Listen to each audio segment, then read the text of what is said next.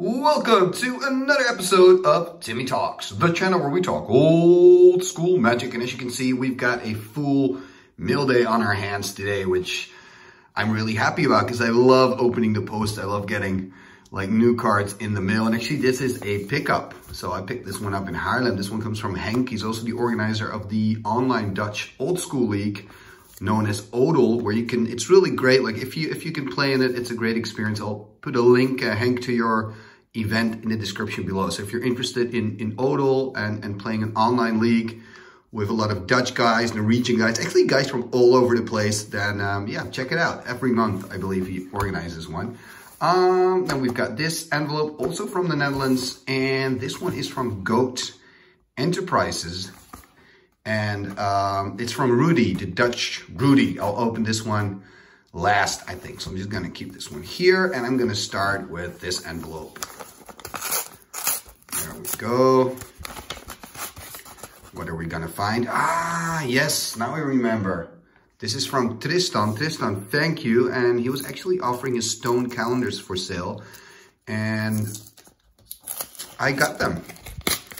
And stone calendar, just the art is very nice, and it's also an interesting card. I'll just get it out of the top loader here and yeah, show it to you and kind of discuss what I want to do with the card. So here we go, stone calendar, and let's have a look. So we've got two stone calendars. Oh yes, and this card here, Crimson Manticore. Let's start with the stone calendar, shall we? So I'm just gonna take one out of the sleeve so we can just take a look at it. Really nice art. It's beautiful. I really like the art by Amy Weber. Very recognizable. I also love the art on Time Elemental, which is from her as well. And of course, we've got Time Walk, which is also from Amy Weber. So very talented artist. This is from The Dark, 5 to cast for the stone calendar. Look at all those details. Stunning, absolutely stunning. It's kind of an oddball card. It doesn't see that much play. What it does is your spells cost up to 1 less to cast. Casting cost of spells cannot go below 0. So the thing is, because it's already a 5 casting cost card, by the time that you get this in the game, you're probably like, okay, but why do I want to have like a discount on my spells when I'm playing this turn, what, 5 or turn 4 early if I've got some mana ramp? You know, how is that going to help me? Well, the way I want to use this actually is in a deck with Titania Song, and maybe use some mana vaults to get the stone calendar out quickly, and then just get a lot of artifacts on the board and then play Titania Song. And of course, stone calendar is 5 as well, so that means this is going to be a 5/5 creature. So that's kind of my big plan with the stone calendar. So it's a little test. I've seen other people playing it, I believe, Stone Calendar and Titania Song.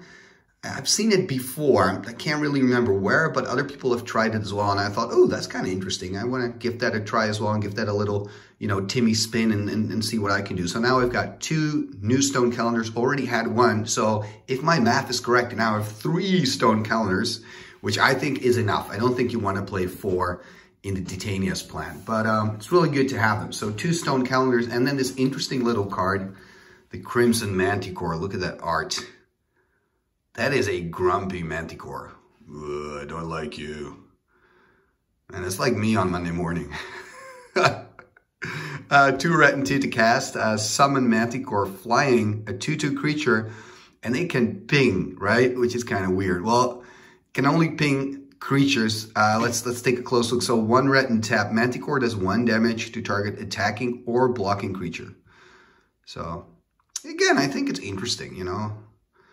For me personally, one of the most interesting parts of Magic and the parts of Magic that I enjoy so much is the combat step. I really, really like that. And that's probably also why I'm a fan of like mid-range decks, because combat is interesting. There are so many cards that do something in combat. There's so much happening in combat. There's so much interaction going on between player A and player B, you know, and when you skip that whole combat, it's like the game gets a little hollow, if you know what I mean. So I really enjoy decks that celebrate the combat step. You know, of course, that's my personal opinion, but here you have it. Anyway, Crimson Manticore, I'm really happy to have this. This is my first copy Probably going to be my only copy as well.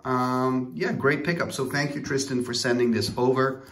And let's have a look. Let's do this one, to Timmy, the letter from Hank. And here we go.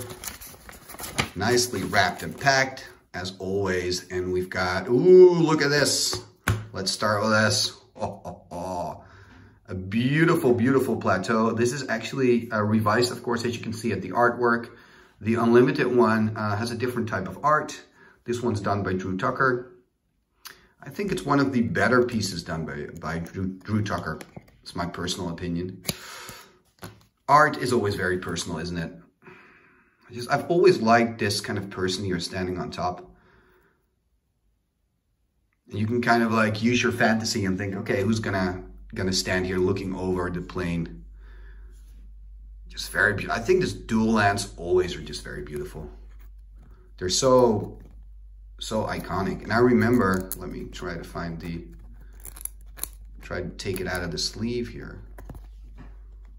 Let's have a closer look.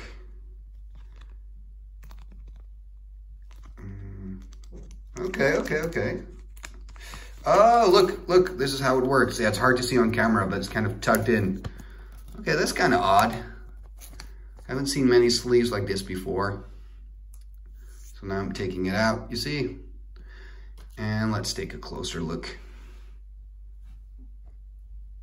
Beautiful card, Plateau. Tap, of course, like any dual land, you can choose 2 different mana. In this case, a red one and a white one.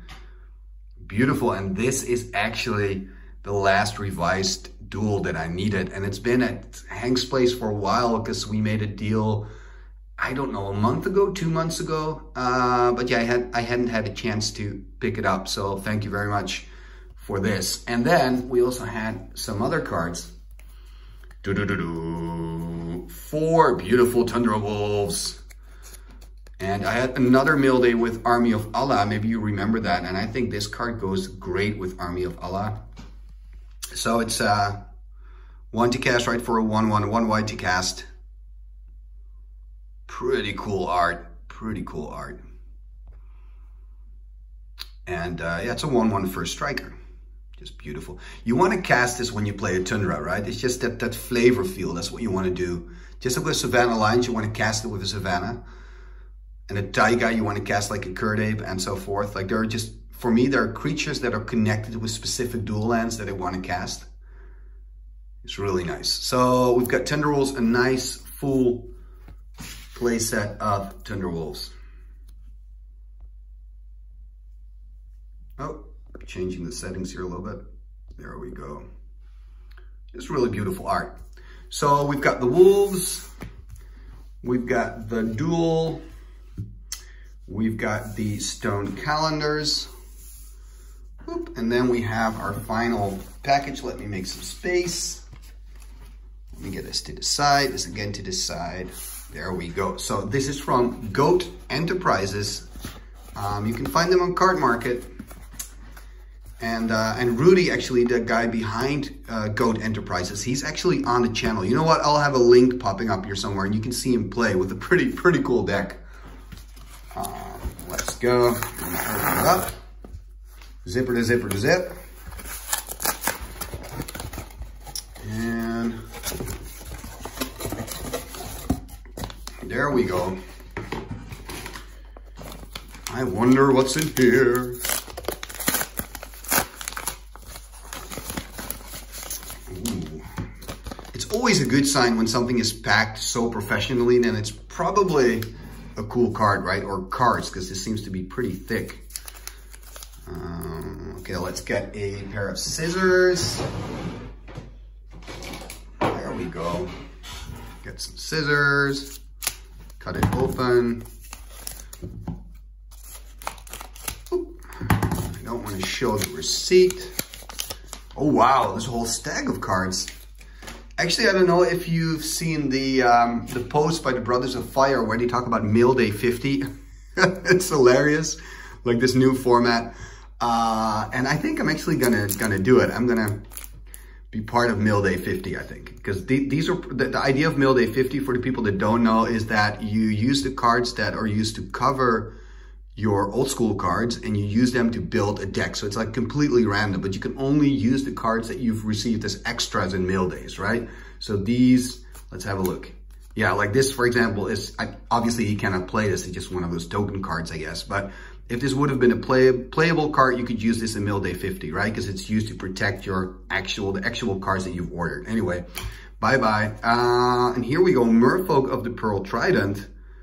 Yeah, this is kind of weird. I discovered that I have 3 unlimited Merfolks and 1 beta Merfolk of the Pearl Trident. So yeah, I just wanted to order this one. So now I have 4 unlimited Merfolks of the Pearl Trident. Let's take a look. Okay, so this is actually a card I can use for the Mailday 50 project. Okay, so I'm actually not going to throw this out. I'm going to keep this. Thank you, Brothers of Fire, for making this card useful. And yes, I know it was an April Fool's joke, but I just think it's such a funny format. I'm actually going to do it. Anyway, let's check out the other cards. So 2, 4, 5. I think most of these are actually old school cards when I look at the condition. So let's just go one at a time. And oh, beautiful. Look at that. Beta Spellblast. And look at the art on the Spellblast. Those colors, they pop, you know, the black bordered beta one. This is just absolutely stunning. I think this is going to be the cover picture for this video. Wow, what a beautiful card. Let me put it here to make a picture later. And oh yeah, Sea Serpent. Again, betas. I believe these are also Sea Serpents. Now, Sea Serpent, it is such a cool creature. One blue and 5, right, for a 5/5 creature. So that actually is reasonable. It's not too bad, especially since it's only 1 blue, right? But the thing is, it's got this thing that later they called Island Home, I believe, because it says Serpent cannot attack unless opponent has islands in play. And Serpent is destroyed immediately if at any time the controller has no islands. This is, again, one of these cards where I wish they would have kind of changed the rules and would have said, you know, we're going to give this card Island Walk instead of Island Home. Then you give it a little uptick. And it would have been so much more useful to play. Nobody now plays Sea Serpent, unfortunately. Well, except for me, because I want to play this next to Phantasmal Terrains. Why? Because I can. And I really, really love the art. So I'm just going to do it. So we've got some Sea Serpents. And we got our beautiful Spellblast. But we've got even more cards. And maybe more cards for my Mailday 50. Let's have a look. Yeah, this can go into Mailday 50. Woo, let's go over there. And let's turn this one around. Yes, there are the Phantasmal Terrains. Thank you, Brudi. Thank you, thank you, thank you. Phantasmal Terrain, 2 blue to cast for an enchant land. Target land changes to any basic land type of caster's choice. Land type is set when cast and may not be further altered by this enchantment. Phantasmal Terrain, pretty sweet. Actually, I've been thinking about playing this as well, maybe in my Timmy spellbook, maybe 1 or 2 in the sideboard, because it's really difficult to kind of deal with lands when you're on mono blue. And there are just so many, you know, specific special lands that you kind of have to. So another one and another one. So 4 Phantasmal Terrain and 4 Beta Sea Serpents and another card for Mailday 50. And here we go. Oh, cool, Flight. This is also very beautiful. Ooh, look at the art on this. It's like the purple pops so much more and so much better in the beta and the alpha versions. Like I'm a big fan of Revives, big fan of Unlimited. But certain cards with that black border, they just bam, you know, they're, this is one of those cards. And I think the Spellblast was one of those cards as well. They just, they come alive. And if you look at this art and you compare the art of the sets of like, what's that new Harry Potter set called? I have no idea, but it's like, you know, that's not art. This is fantasy art. This is what you want to see on a Magic card. This is what you want to see. So anyway, what it does, blue, right? Enchant creature, target creature is now a flying creature. Okay, so this is the plan. I'm going to cast my Sea Serpent. I'm going to give my Sea Serpent flying. And I'm going to give my opponent an island. And then I am set. And the rest is history. What shall we do with the drunken sailor? What shall we do with the drunken sailor? What shall we do with the drunken sailor? Early in the morning. Way, hey, and up she rises. Way, hey, and up she rises. Way, hey, and up she rises. Early in the morning. Putting in the longboat until he's sober. Putting in the longboat until